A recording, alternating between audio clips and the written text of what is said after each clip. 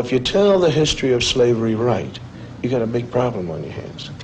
The slave trader didn't take some savage out of Africa.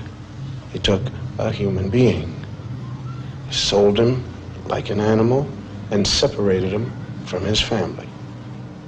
America invented the cruelest slavery in the history of the world because it broke up black families. After slavery was over, America kept breaking up the black man's family. And that's some awful history to teach. Now, if you want to look history right straight in the eye, you're going to get a black eye. Because it isn't important whether a few black heroes got lost or stolen or strayed in America's history textbooks. What's important is why they got left out. Now, this country has got a psychological history. There was a master race, and there was a slave race. And though there isn't any political slavery anymore, those same old attitudes have hung around. I mean, the burning part of Burn, Baby Burn is right here in this classroom. Let me illustrate it for you. Let's take these drawings. No matter what a child draws, he's really picturing himself. Ask a secure child to draw a tree, and he's likely to draw a bountiful, spreading tree. A black child drew this tree, cut off in its growth, stark, bare, ungratified. It works the same way with drawings of people. Normal children, average drawings. The mood is happy, the child feels capable, the drawings are complete, and the arms are developed to emphasize strength. These children were old enough to draw complete figures. The significant fact is what they left out: arms, hands. A child may sense that a situation in life is so powerless that he himself is equivalent to an armless man. My own study reveals that armless people appear 3 times more frequently in the drawings by black children than those by white. The faceless beings suggest that these youngsters not only feel themselves to be less than they might be, they don't even feel themselves to be. The black child who is forced to live in a hostile world may disappear in self-defense. He drifts through life feeling like a shadow. He stops caring, and he stops trying. A child who has this on his mind cannot be a child. A child who has this on his mind could want to burn down cities when he gets older.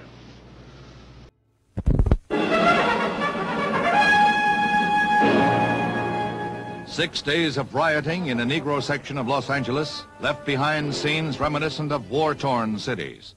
More than 100 square blocks were decimated by fire and looters, and few buildings were left intact. Firemen were harassed by snipers and brick-throwing hoodlums as they attempted to control the fires, many of which were left to burn themselves out. As the National Guard moved in to restore comparative calm, the losses by fire alone were put at $200 million. No attempt has yet been made to estimate the losses suffered at the hands of the looters who stole everything from liquor to playpens. Stole everything from liquor to playpens.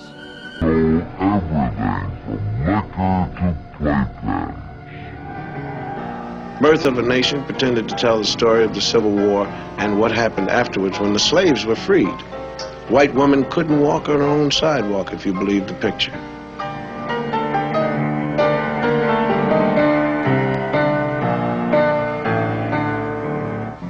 In the South, Negroes got the right to vote, and the movie showed black vote collectors refusing to accept white votes, and black people sneaking in extra votes. And if these black bad guys don't look very bad to you, it's probably because they were white actors wearing burnt cork. Negro legislators took over in the South, and in the film they were made to look like apes. And this was the movie version of how it looked in the Southern state legislature.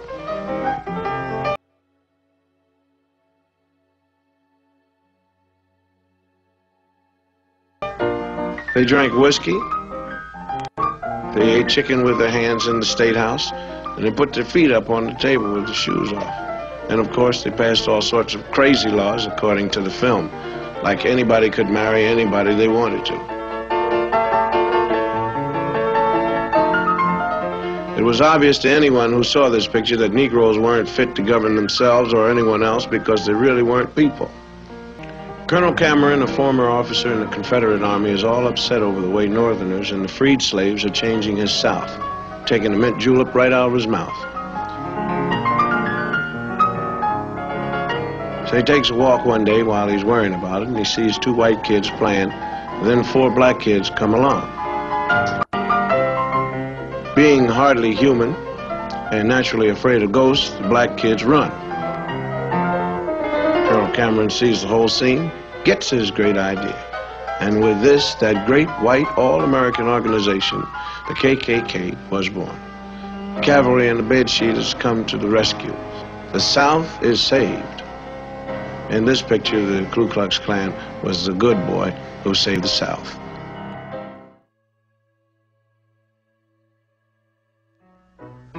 Burt Williams was one of the great vaudeville performers. He couldn't get parts in white pictures, so he made a lot of short comedies. He played the part most Americans consider typical Negro. He wasn't bad, really, just lazy, stupid, and happy the way he was. And his feet hurt. Oh, yeah, in my foot. Oh, my God.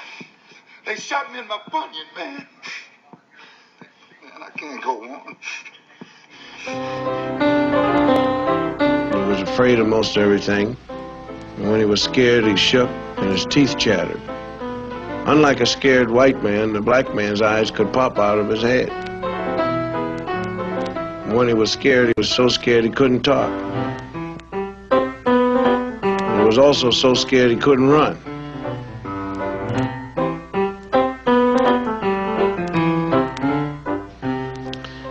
Black women, on the other hand, were steady and imperturbable.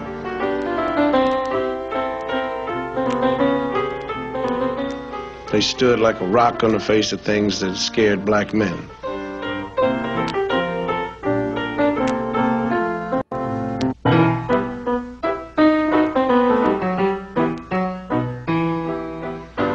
Another strange physical characteristic was when they were really very scared, the guys turned white.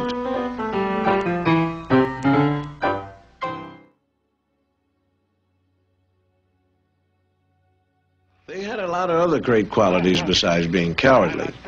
For instance, they stole chickens. Who's in there? Who's in there? Ain't nobody in here but us chickens.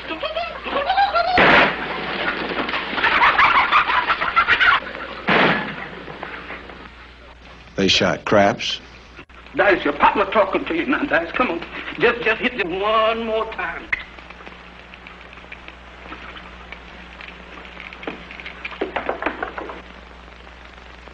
Ah.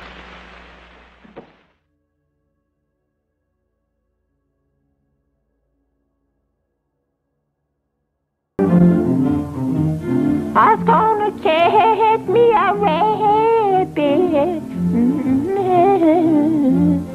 Gonna catch me a rabbit. Well, shut my mouth. Rabbit tracks.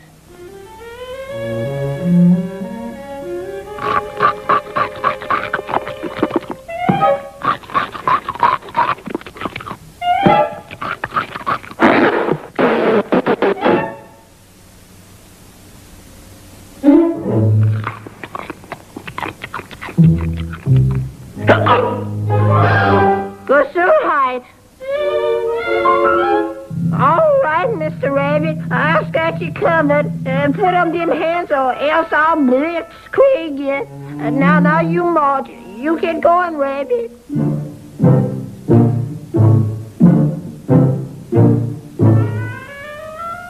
Oh, no, you don't.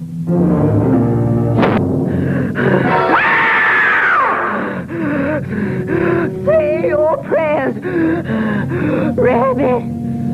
Now, wait a minute, Doc. Relax. Now, hold it a minute. What y'all got there, man? It couldn't be a pair of them. Just 4 bits, Doc. You beat it. Let them go. 7 natural again, Doc. Come on and be bad, Doc. Be bad. Boxcars, pal. Here we go again. Oh, 6 me, Doc. 6 me. 9's my point. Oh, no, 9, Doc. No, no, what's the matter with Jimmy? It's a new pair of shoes. There it is. All right, Doc, shoot the wipes. Gosh, don't fail me now. Well. Sorry, Doc. That's gonna catch me a rabbit.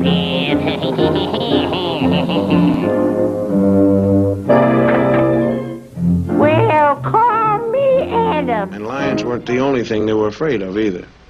They were afraid of gorillas. Wonderful. Is that you next to me? Wonderful.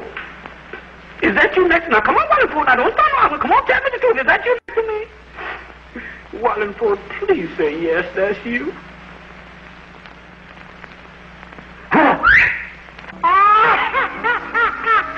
They were also afraid of ghosts and skeletons. Jeff? Is that you scratching my head? Jeff? Jeff! Now, come on, now, what are you looking at?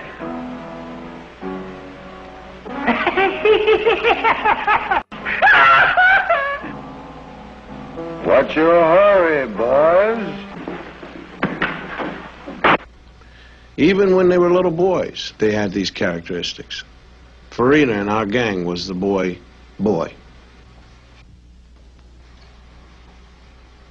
Come out, wherever you is, wherever you be, wherever you do. Come out, wherever you am. How's the government looking for you? Where you going, stranger? You scare somebody stiff like that. I'm looking for hillbillies as you are. I ain't saying I am, I ain't saying I ain't. Well, that's close enough for me, 'cause I'm tired of walking myself. The government told me I got to bring in a hillbilly, so you come go with me to Washington. I ain't a-going. That's the color of another horse. Well, I tell you, you don't go for me. We go for the Navy. No! I go for the Navy. Well, I tell you, go for the Army. No, I won't go for the Army. No, I won't go for It's too bad he was as good at it as he was. The character he played was planted in a lot of people's head, and they remember it the rest of their lives as clear as an auto accident. What's that? Are you an Indian? Yes, I'm Indian. Man, you don't know. I'm Indian. I got 1/4 of Cherokee, 2/4 Seminole, and I got 4/5 Hiawatha. Wait a minute. Hiawatha was a woman. I can't help it. I got 4/5 of them. He played in movies with other actors who were as American as Mom's raspberry jello. If they accepted the stereotype, how wrong could it be? Judge Riggins, can I see you some, please? Well, I'm pretty busy. Yes, but I just want to ask if you heard about it. Hear about what? About over at my house, night before last. Oh, another baby? Yes, you sure guessed that you heard. What's his name? Oh, we call him L.R. Elias Rigby Livingston. Oh, named him after me, did you? Yes, Elias Rigby. I told my wife, Ethel, I said, honey, I know Judge sure gonna be gratified. Well, of course, yes, I appreciate the honor. Yes, sir. I suppose a compliment, and I ought to do something for you. Yes, sir, that's what I thought. Cause You come over to my place tomorrow, and I'll give you a job. Job? Raking leaves. I asked him for work. All-American little Shirley Temple played a lot of parts that involved her with black actors. She was always real nice to them. Oh, James Henry, you always do it wrong. This is an imitation Step and Fetch It named Willie Best with Shirley. Come on, Miss Virgie. I just won't budge. I'll show them I'm not The cute little white girl was brave and strong in the face of danger. And the big black man was stupid and cowardly. What are you afraid of them for? Oh, honey, child, them Yankees is mighty powerful. They can even change the weather. Yes? Whenever they come around, I never know whether it's winter or summer. I'm shivering and sweating at the same time. James Henry, serve these cookies to Master Harold and wipe his chin. Yes, ma'am, Miss Bird. She was good to them, and they were good to her. Sort of a master and pet relationship. How would you like to see Uncle Billy dance? All right, James Taylor, let's get going, son.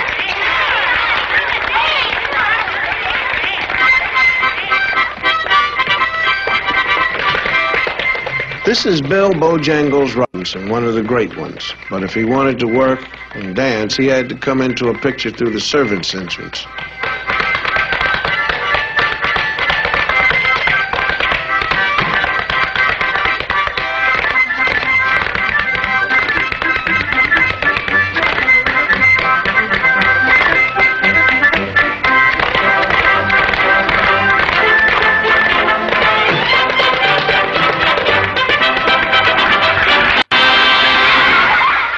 Shirley was good to children, too. They loved their little mistress, and she treated them real good. Hello, Sally Ann. Just like they were equals. Go on now, Sally Ann. Miss Virgie, please, ma'am. We all done come here to wish him many happy returns. That's it, many happy returns of the day. And we all done made you a darling. Here it is. Miss Virgie, there was more I had to say, but I forgot it. You said everything, Sally Ann. Don't you worry. This is the very nicest present I got. Thank you ever so much. Yes, indeed, children. It was very thoughtful and sweet. Come now, dear. I'll see you later, and I'll save you some cake.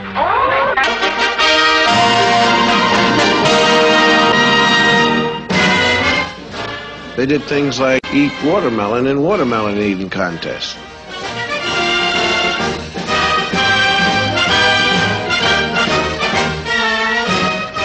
Then another favorite for the newsreel cameraman was to film people throwing things at them. Good sport. Some college football publicity man decided this was a good idea.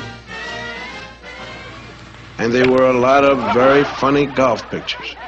If you weren't black, they were funny, I guess.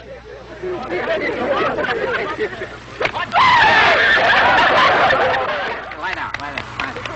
Just right out of your mouth. Don't miss, boss, don't miss. Well, you keep still, see? Otherwise you'll have flowers in your room and you won't smell them.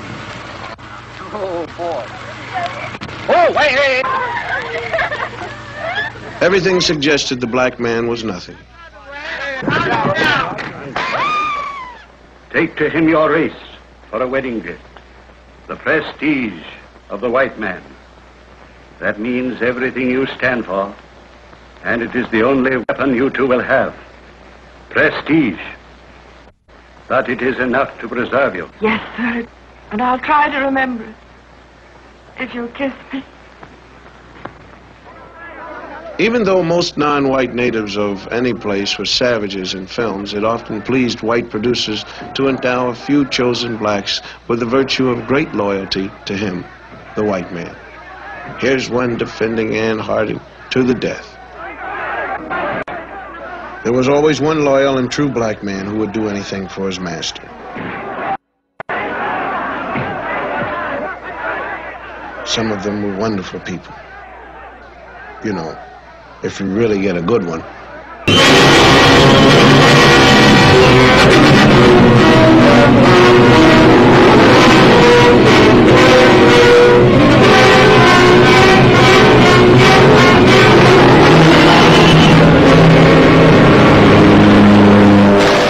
Watch your steps, sir. Now, this is your destination, folks. They made very good chauffeurs. Looked good in their caps. Good morning, Colonel, sir. And they were great at serving all kinds of drinks. That cough of yours stays with you like poor relation. Who says you got the... Your sassrous tea. Wherever there was a thirsty master, there were they also.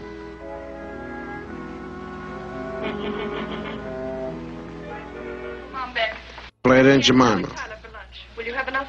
I don't know if I can stretch one small chicken, but as long as the water's running, we'll have soup enough. Lottie.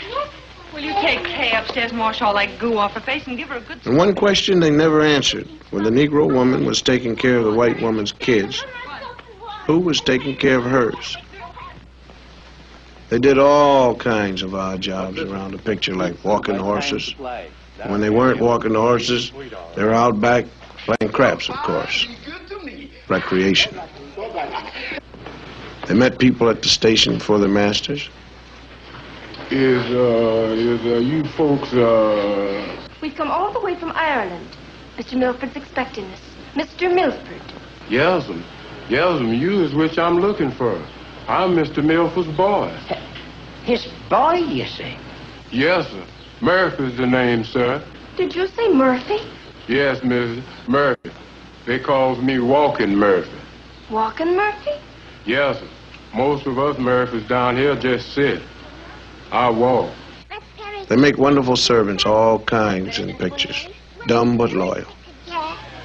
Jack, isn't this a beautiful night? I just love parties, don't you? I beg your pardon? Thank you kindly. Yes? Hello? Oh, this is Berrigan residence. Oh, come on, Mona, and get you ready, ready, come on, Mona. And things were getting pretty tough during the 30s. And a good thing for a lot of black actors was that they made a movie called The Green Pastures with, like they say, a cast of thousands. It gave a lot of people work, but it had all the old stereotyped characters. It was clever and funny and all black.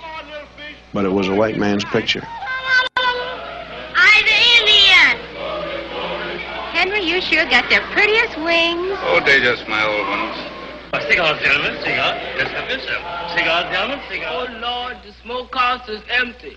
Oh, Lord, let me get them groceries. Oh, Lord, let me see that little six. Where? Come on, you gonna feed me or not? Hey! Why, you just a little boy, gambling and sinning and doing tobacco like you was your own pappy. And you've been drinking Sonny Kick Mammy wine.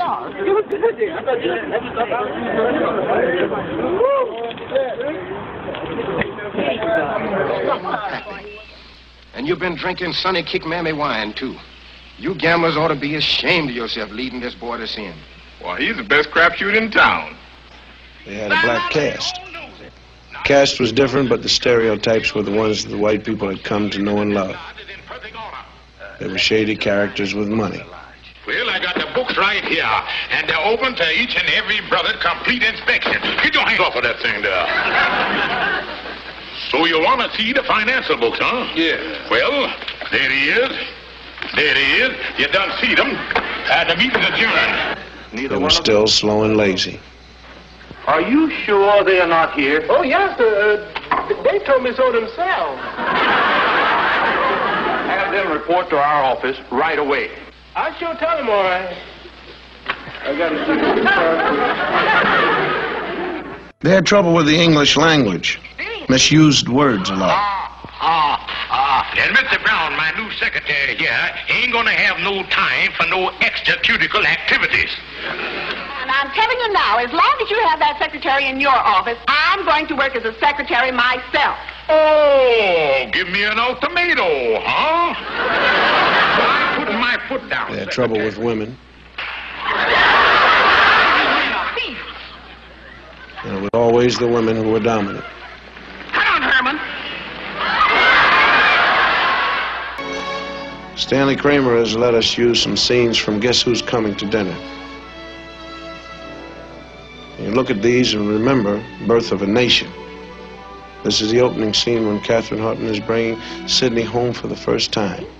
This is Dr. Prentice. John, Miss Matilda Binks. Pleased to meet you, Miss Binks. I've certainly heard a great deal about you. Katharine Hepburn and Spencer Tracy are the girl's parents. God, he's right. She's 23 years old, and the way she is just exactly the way we brought her up to be. We answered her questions. She listened to our answers. We told her it was wrong to believe that the white people were somehow essentially superior to the black people, or the brown or the red or the yellow ones, for that matter. People who thought that way were wrong to think that way. Sometimes hateful, usually stupid, but always, always wrong. That's what we said. And when we said it, we did not add, but don't ever fall in love with a colored man. Sidney tells it like it is to his old man. You and your whole lousy generation believes the way it was for you is the way it's got to be. And not until your whole generation has lain down and died will the dead weight of you be off our backs. You understand? You've got to get off my back.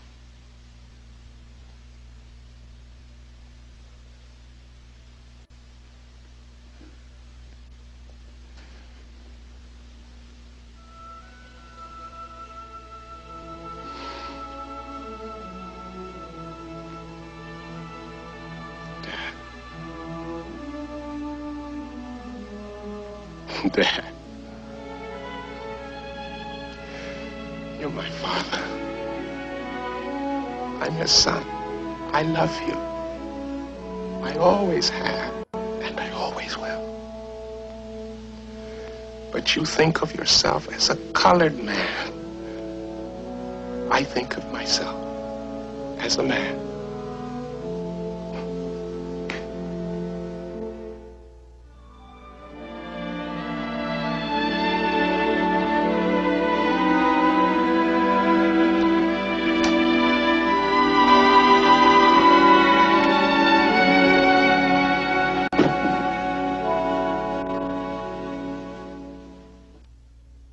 By the time the world of movies and the world of education get into the streets of black America, some strange things happen.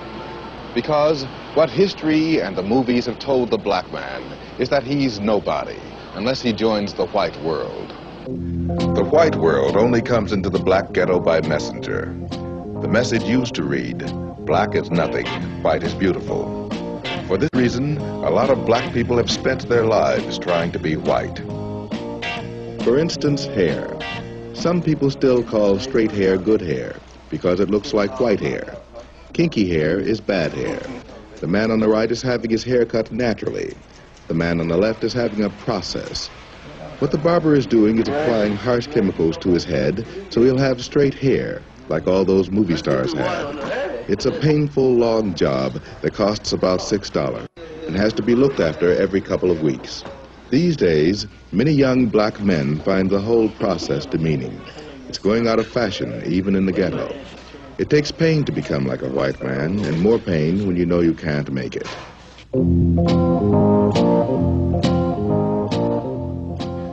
For a while, it seemed to the black community that the way to escape was to get as rich as possible and look as white as possible. And as affluence came to some black people, all the lessons of history and all the lessons of the movie seemed to be succeed on the white man's terms. So, the middle-class Negro took the white man's dreams and tried to make them his. Today, many middle-class Negroes have the education and the money to provide themselves with all the white man's dreams but one, universal social acceptability. He has not yet been able to join in any normal or casual way the white man's affluent society, so he has his own. The white man's attitudes still exclude the black man and the black woman. There's a fallacy in this country that says that any man by his merits can make it. That is not true. Do not believe that. It is not true. Because any man in this society cannot make it. That's where the whole fallacy is. The white man keeps saying to you, if you just stop being black, if you just stop shooting your people on Saturday night, if you just stop talking Negro dialect, if you clean yourself up, get yourself a job, you're going to make it in this society. It's not true. I know for myself, I have a master's degree in social work, and I know that people won't accept me. And I was an honor student, and I know I can make it. They won't accept me. They don't discriminate against me because I'm a Christian.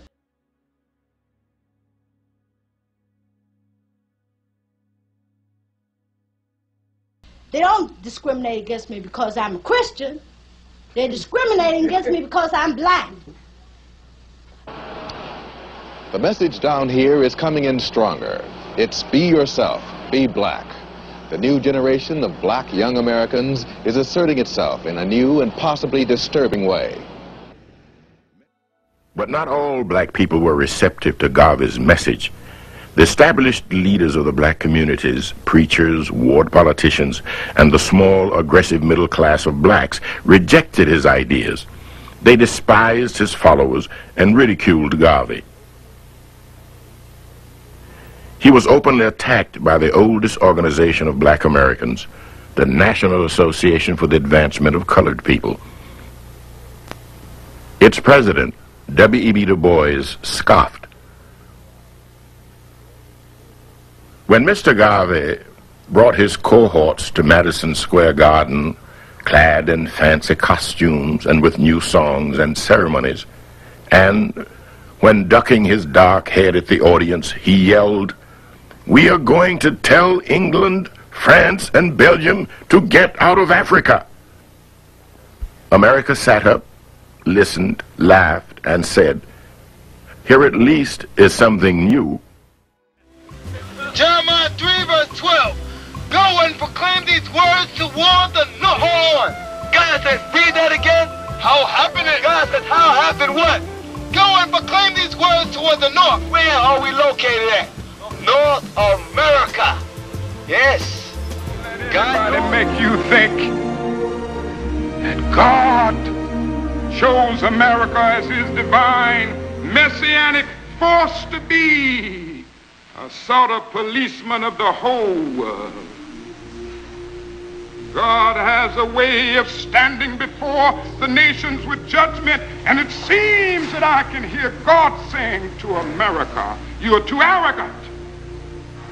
If you don't change your ways, I will rise up and break the backbone of your power, and I'll place it in the hands of a nation that doesn't even know my name. Be still and know that I'm God. For various reasons, refuse or can't take a stand or have to go along with the administration, that's their business.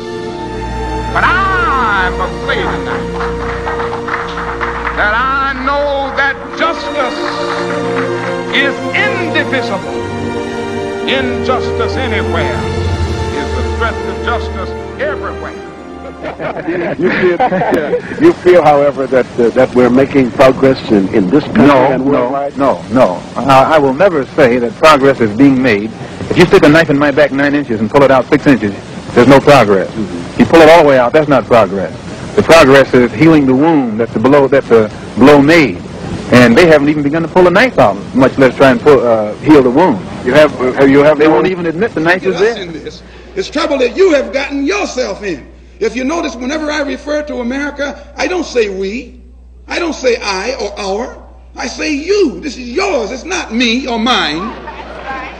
And you'll find that this thinking is increasing among black people today.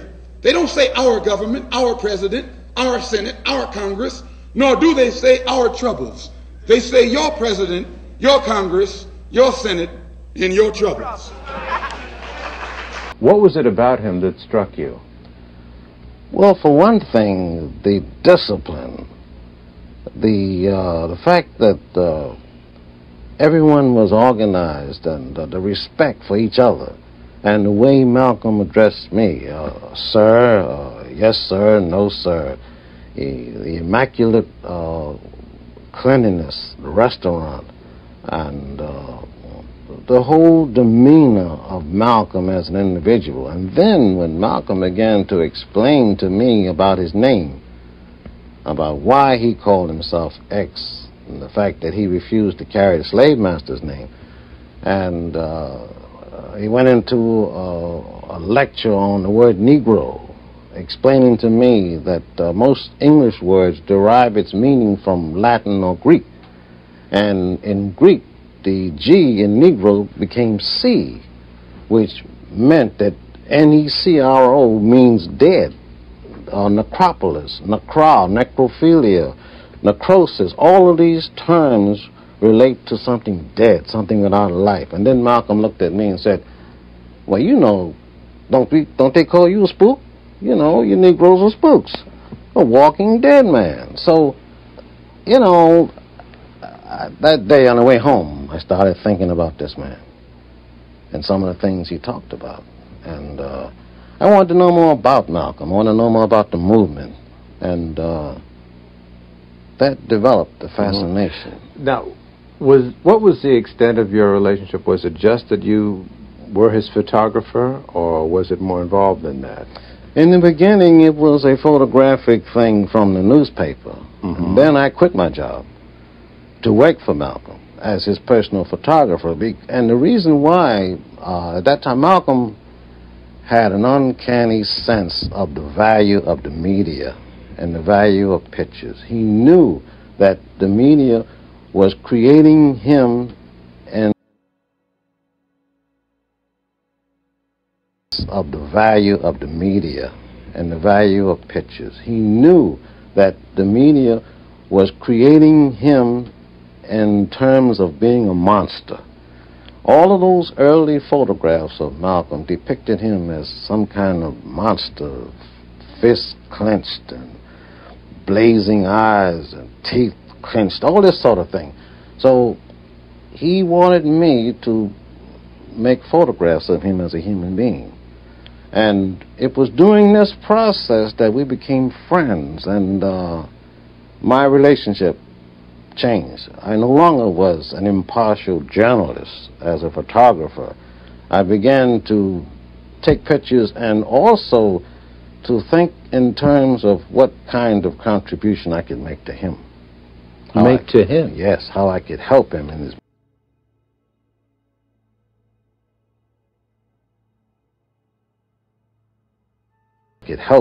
movement. Because I would go out sometimes and meet with other members of various newspapers to find out how they felt about Malcolm, how they felt about Malcolm's movement. And I would sit down with him at a later date and explain to him how he was being depicted, how the public was seeing him. And in that way, I was able to help Malcolm. I helped Malcolm to understand how his image was coming over. Why were you so concerned and obsessed with helping him? Well, I feel, as I do now, that Malcolm is the only leader we had, as far as I'm concerned. I listened to all of the other leaders at that time, and they all were involved with some segment of being an integrationist.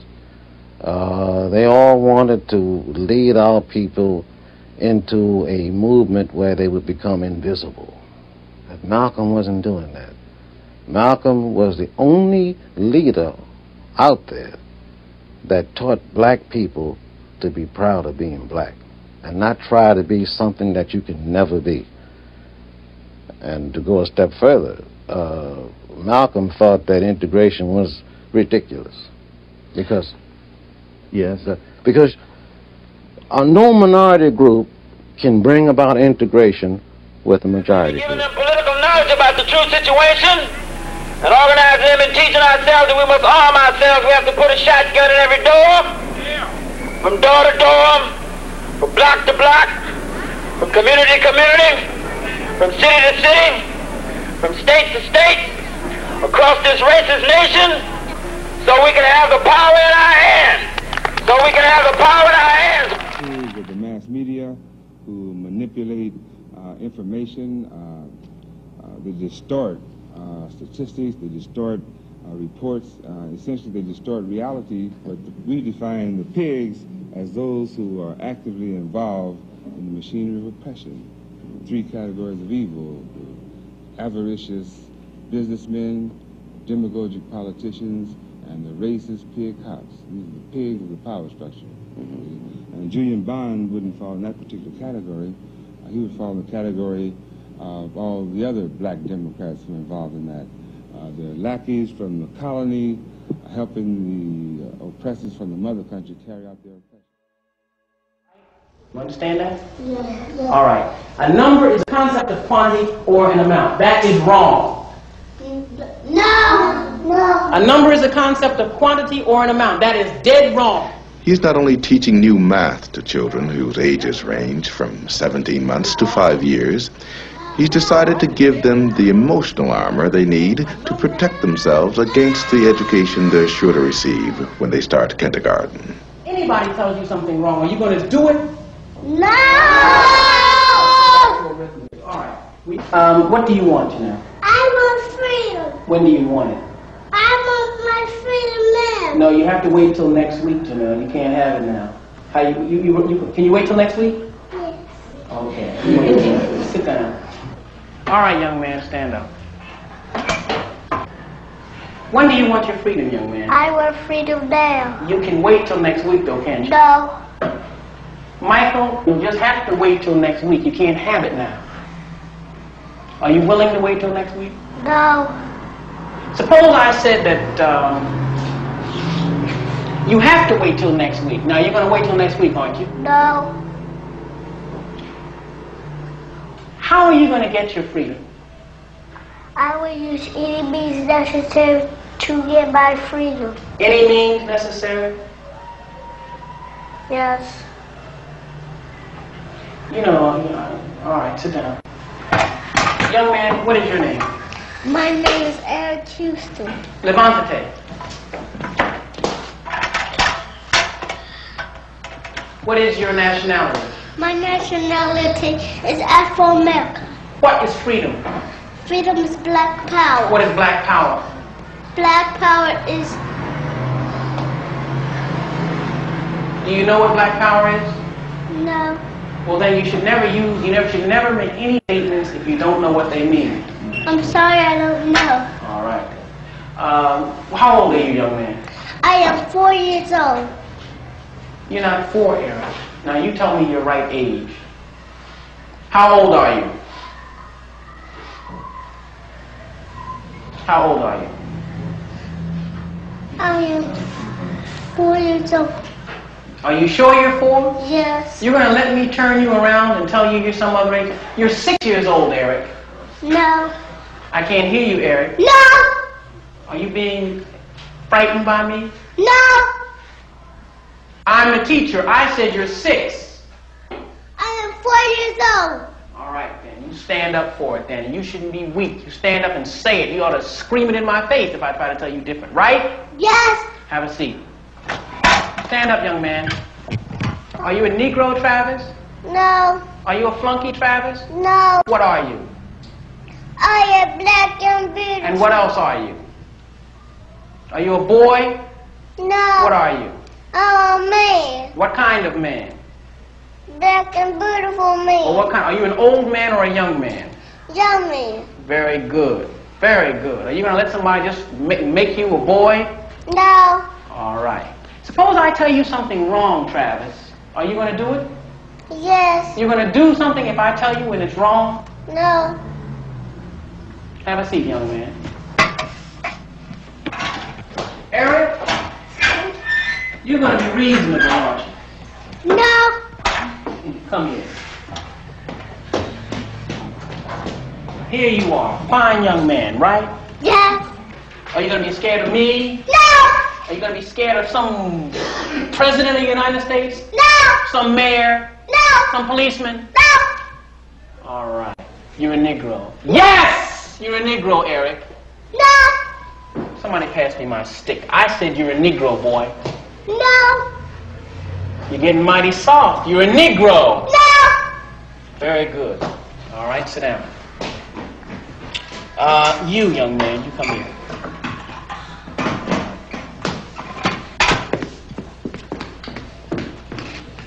Your nationality is American Negro.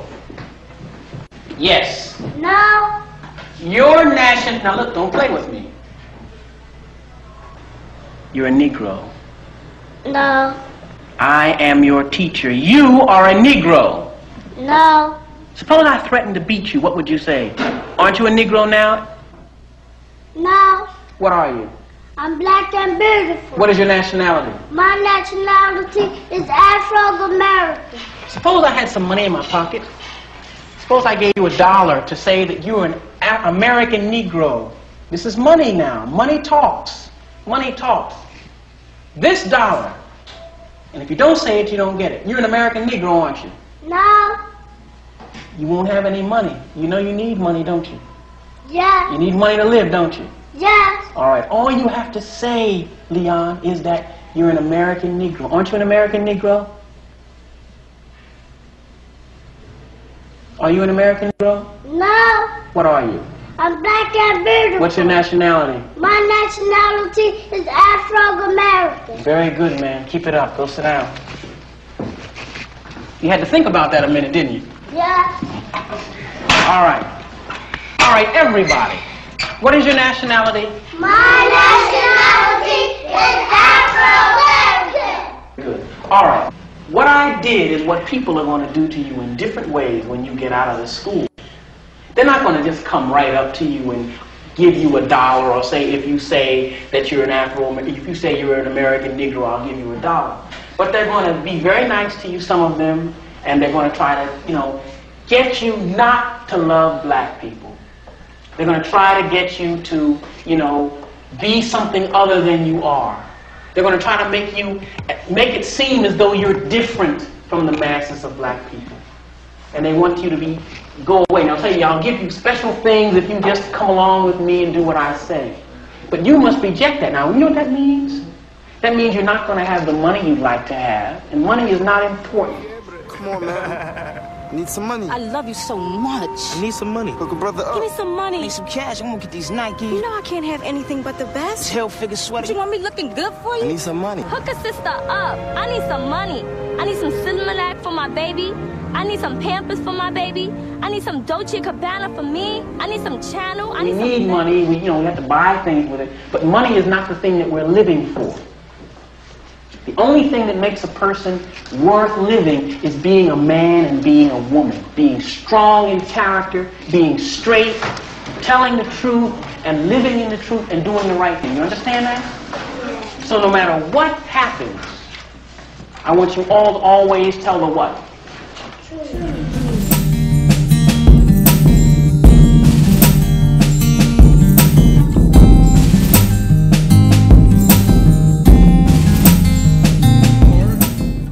A couple months ago, referred to the situation that the West faces as Armageddon in a speech in Chicago before some distinguished Republicans, if there are such.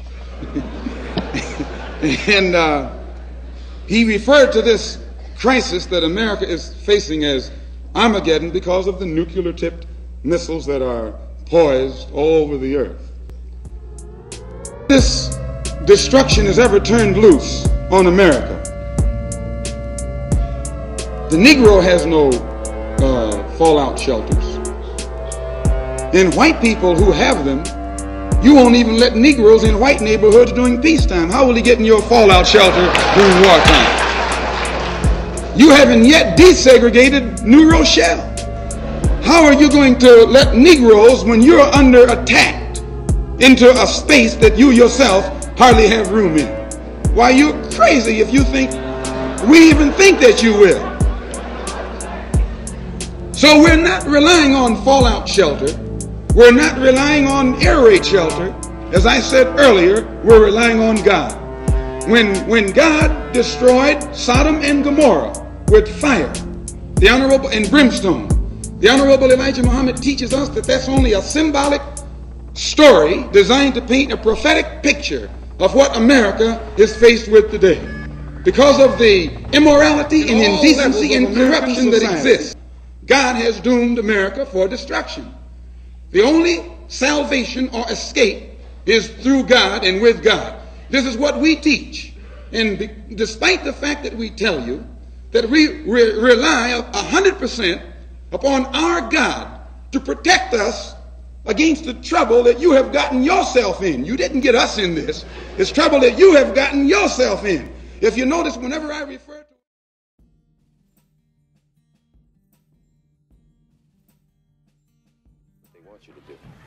Yeah, the best way you can destroy a people, you take away their ability to reproduce themselves. Yeah. One of the few, all right? Yeah, and if he can make it out of here, so can I. Yeah? You gonna make it? Yeah, I'm gonna make it. You gonna make it out of here just like the rest of these niggas out here in a casket. First thing that's gonna take you out is these drugs we got for you. We got the cocaine, heroin, crack cocaine. We got the uppers, the downers, the chiba, crystal, meth, acid. We got the nicotine for you. You don't want none of that? And don't forget about the alcohol, baby. Yeah, we got that malt liquor, a.k.a. liquid crack. Let's go.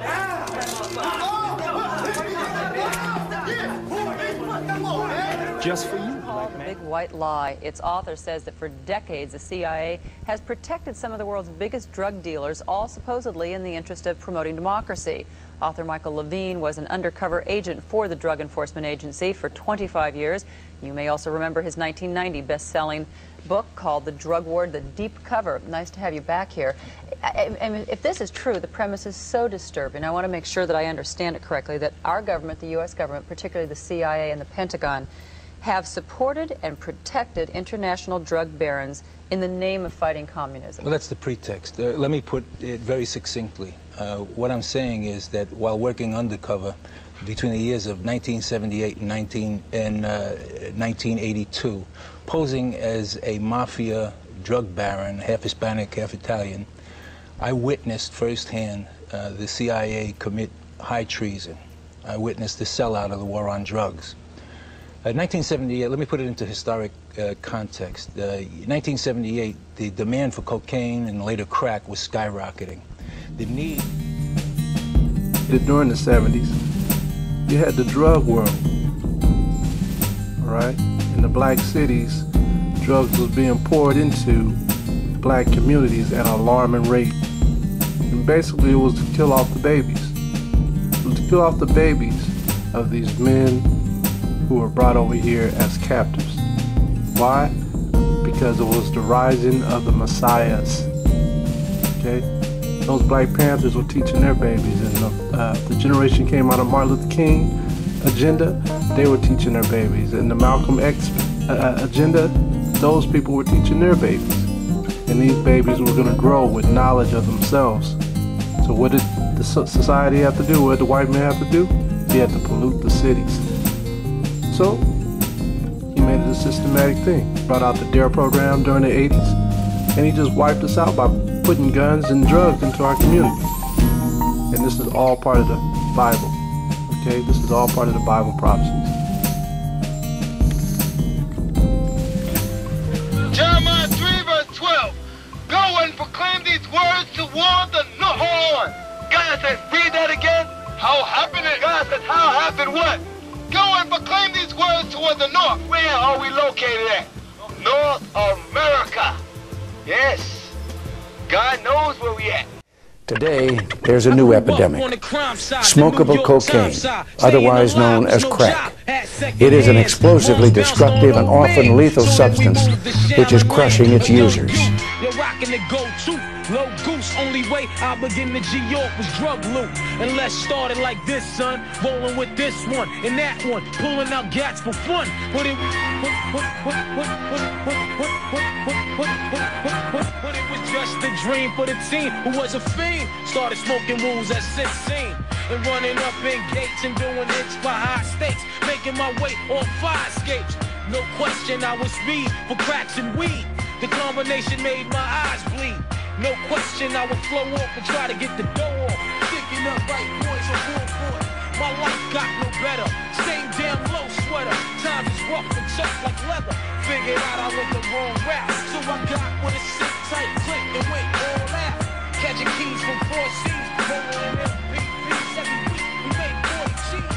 Yo, respect mine. Nah, bow. Move from the gate now.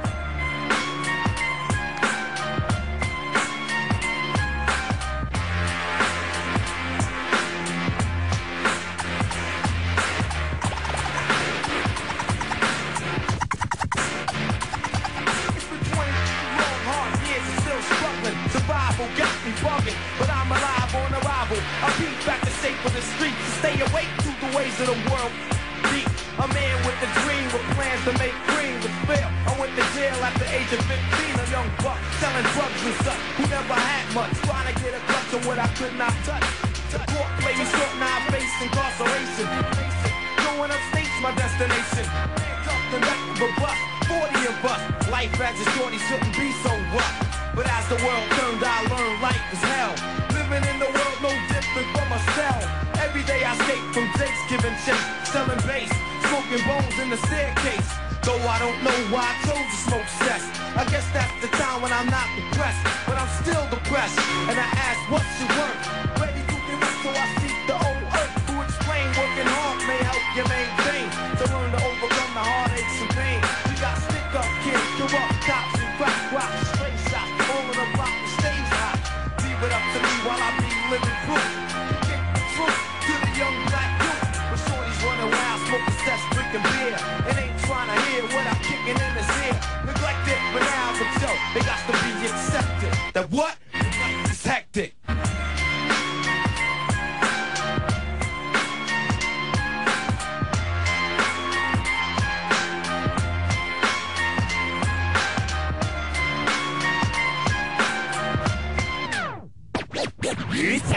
An uncontrolled fire.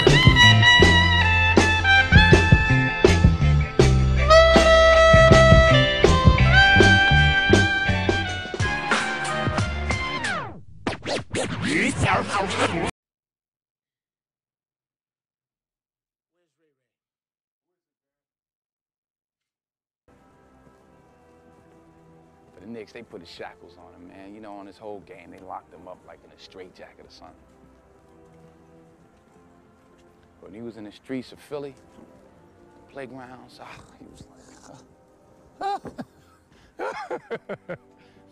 You know what they call him? What? Jesus. That's what they call him, Jesus, because he was the truth. Then the white media got a hold of it, then they got to call him Black Jesus. You know, he can't just be Jesus, he got to be Black Jesus, you know, but still, he was the truth. So that's the real reason why you got your name. You named me Jesus after Earl Monroe, not Jesus in the Bible? Not Jesus of the Bible, Jesus of North Philadelphia. Jesus of the playgrounds. That's the truth, son. The way he dished, the way he, you know, he spin, you know how you do. Coming off, all that, tow.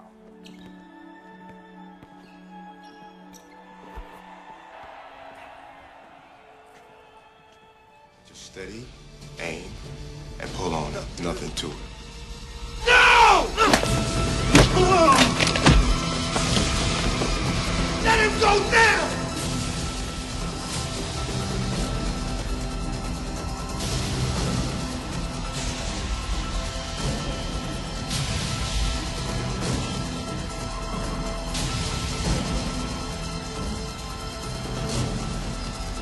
So what you gonna do? I'm gonna blow your head off! Go ahead then. Let him go! Can't do that. Gonna kill me! Then kill me!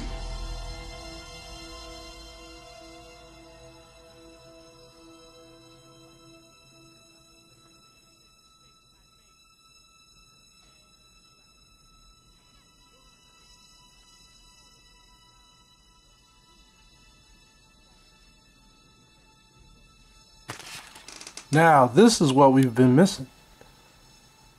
And it's called the commandments and the law of the Spirit. And this is what we've been missing of our culture, of our heritage. Keeping the Most High's laws, statutes, and commandments. Jimmy, son, if you hit a man in his face, in time, his wounds will heal. And later on, you can apologize to that man. If you steal his goods, later on, you can return those goods, or you can repay him equal value. But if you kill, there is no later on. There's no way to repair it with that man. There's no way to make it right with him or his family.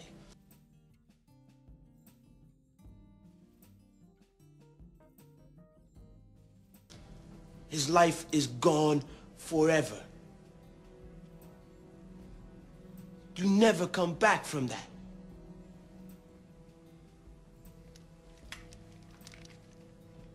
Ray, That boy you're holding is my son.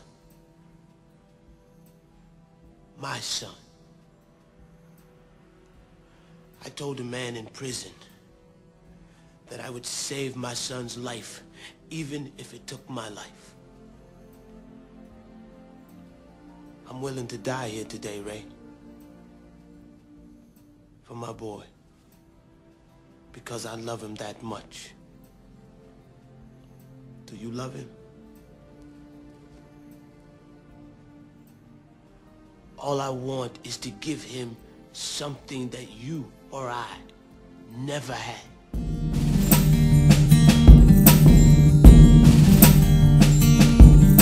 gonna start this whole thing all over again. And we're gonna do it the right way.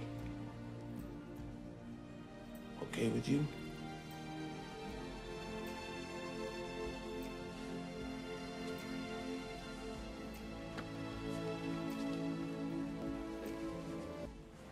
Any fool with a dick can make a baby, but only a real man can raise his children. Yeah. You the prince, I'm the king. Whipped. Reed, a supreme ass whipping. I mean, beat so bad that we don't know who the hell we are no more. That's an ass whipping. And then great indignation, and cast them into another land. Hold on, what did God do with the Jews? Cast them into another land. What did he do with the so-called Negro? Cast them into another land. What did he do with the West Indians? Cast them into another. The Haitian? Cast them into another. Dominican? Cast them into another. Puerto Rican? Cast them into another. Argentinian? Cast them into another. Brazilian? Cast them into another. Mexican? Cast them into another. What did he do with the children of Israel? Cast them into another land. He said, I'm going to take them out of Israel and cast them into another land as what? As it is this day. This day we're right here in America.